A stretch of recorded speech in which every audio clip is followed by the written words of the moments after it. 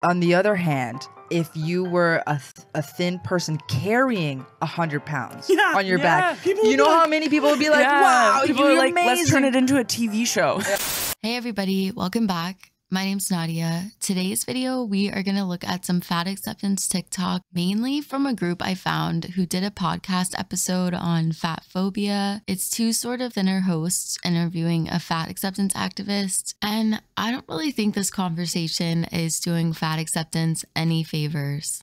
And this is like maybe a controversial take, but no one would choose to continue to be fat in a world where they absolutely hate fat people. So we actually talked a bit about this on my community page. I asked in a poll if y'all thought that obesity was a personal choice. And of the 3,000 who answered, over 80% of you said yes. I know it's a weird way to phrase it for basically the exact reason she said here. Of course, most people don't say, man, I'd love to be 200 pounds overweight. And it's really important in the conversation around obesity to remember that we don't all have the same nutrition education or background. Our mom told us when we were younger, if we ate a sugar, you drink a Diet Coke afterwards and it'll cancel out the sugar. She says something pretty honest at the end of this clip. And I think it's a pretty important part of this nobody chooses to be obese puzzle. People think that I'm glorifying obesity by spreading this. I wouldn't recommend anybody be fat in this world. It is horrible. It is so traumatizing.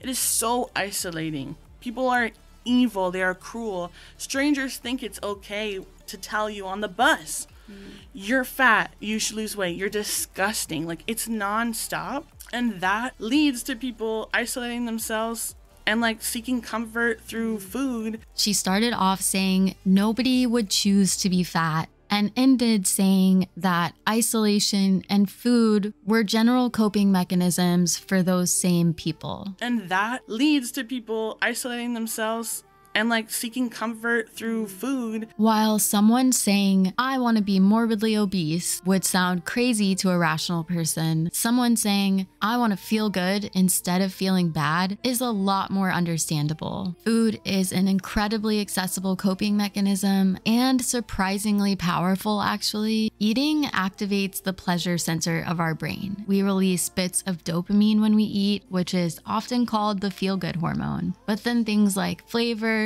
texture, food memories, all of those add to the pleasure of the eating experience. So when we're looking for an emotional pick-me-up, our favorite foods actually do a pretty good job at comforting us. And just like any other substance that's used for comfort, it can be abused. There's almost nothing in this world that can compare to the feeling of taking that first bite, because I get that first flood of happiness that comes with it. Eating just makes everything better. The way food products are being engineered right now definitely isn't helping the obesity epidemic. There are a number of theories for why we as a population are getting bigger and bigger. And not surprisingly, none of those theories have anything to do with other people judging us in the gym or any other public space. We need to normalize fat people existing in every space possible, right? This is kind of a weird statement to make because, not to sound insensitive, but this is already normal. Especially places like the gym. I think that we glorify people who are like super ripped and jacked and like all the stuff that they're able to do. But it's like, yes, that takes a lot of hard work. Of course, absolutely. You got there. Look at all your skills. Good for you. You're amazing. But the tone here is so condescending, and they're making this observation like it's just arbitrary that we celebrate fitness. And not like celebrating fitness has real utility. We can take it to the extreme like we can with anything, but overall, we do want to glorify behaviors that contribute to the physical and mental health of the population.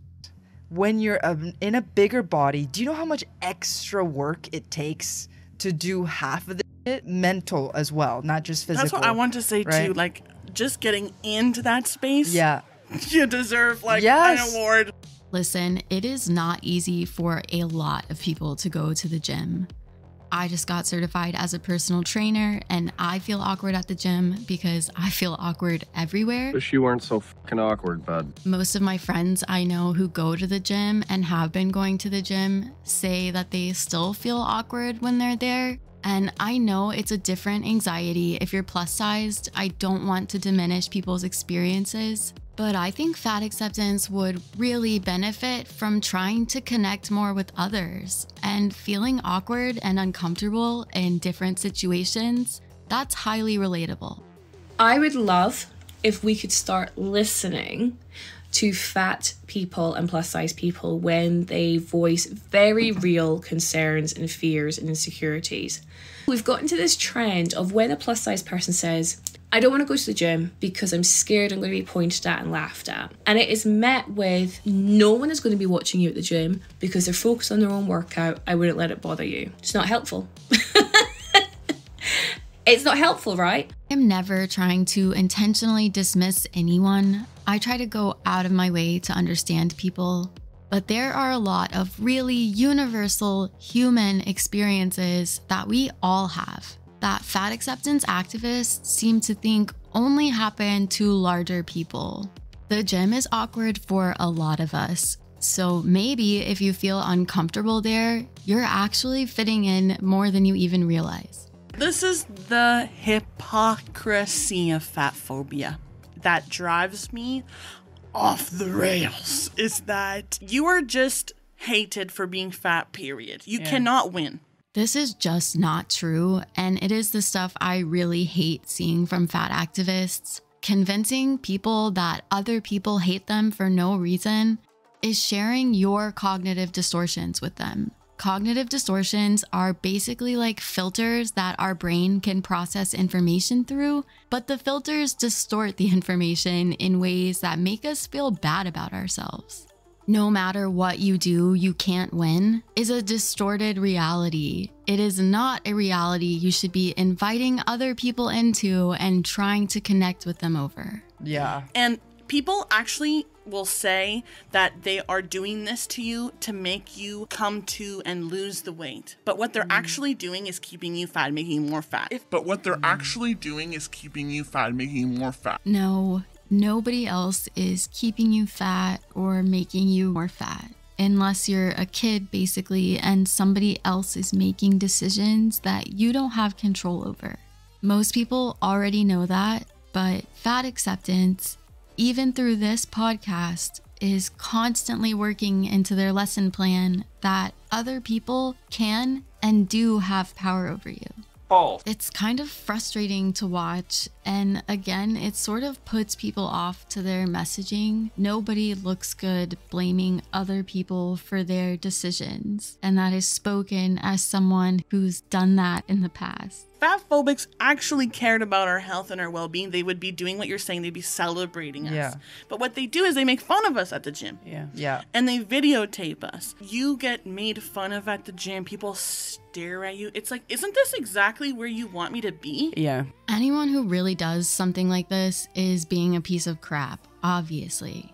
With that being said, I actually see people going out of their way to encourage overweight people when they're working out. I have never seen anyone bully anyone at the gym. We've talked a bit about this before, but I really think gym class ruined a lot of people's perceptions of exercise. Some of y'all have horror story backgrounds with working out from those years, and it is definitely harder to choose exercise when you have a lot of negative associations with it.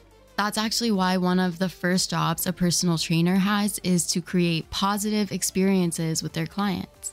So people just tell you, like, just get out there and do some exercise. Okay, cool. Yeah. Let's talk about it. Let's talk Yeah, about that. please. Because even just going for a walk outside, okay, so it's free, so you don't have to worry about, paying for a gym. Yeah. Let's imagine that I'm going to give you 100 pounds of weight, and I'm going to give it to you to carry.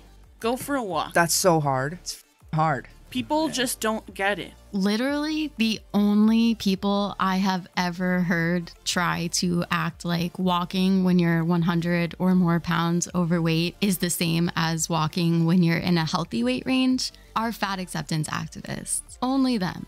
It's like I am carrying extra weight.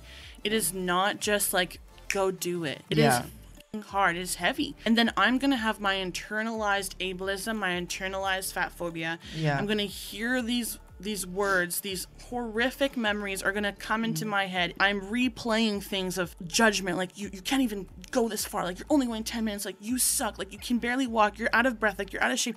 It stops us from doing what we need to do to keep well, to get some movement in. Again, want to reiterate that bad exercise memories do create aversions to exercise, but these thoughts she's sharing are more cognitive distortions. I'm very familiar with them, like I'm sure a lot of us are. It's not easy to challenge these thoughts. They feel very real in the moment, but they aren't real. And the sooner we can identify these filters for what they are, the less power they have over us. On the other hand, if you were a thin person carrying 100 pounds on your back, you know how many people would be like, wow, you're like, amazing. Let's turn it into a TV show. This has got to be one of the dumbest things I've heard in a long time.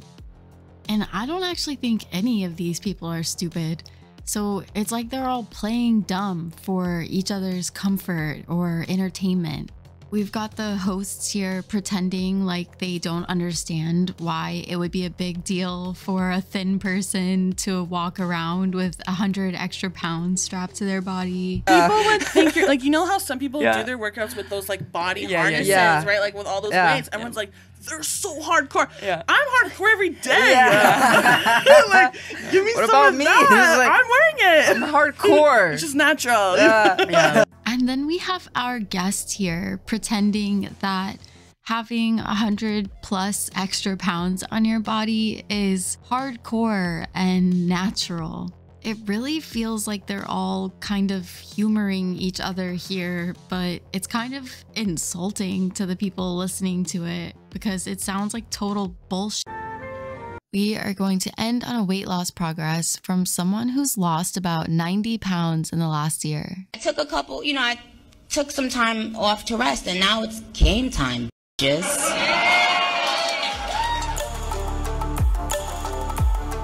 I picked this one because a lot of her messaging is about how it's our decisions over time that really add up to the results we get.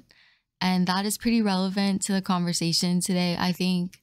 Losing weight, you really have to feel the cumulative effort of making the right decisions over time. And we don't really get that with making the wrong decisions. All right, we are going to go ahead and call this one here for today. Thank you so much for making it to the end. If you're still here with me, give the video a like if you liked it and let me know your thoughts down below. I actually did film a walk for this video, but I am still limping because of this patella injury. It's just not healed all the way yet, and I gotta say it looks pretty dopey seeing me walk around like that, so I might throw it up in the next one, or I might just wait until I'm walking a little more normal and it's easier for me to look at. Either way, I'll have another video up soon. Everybody take care, enjoy the end of summer, and I will talk to you in the next one. Bye.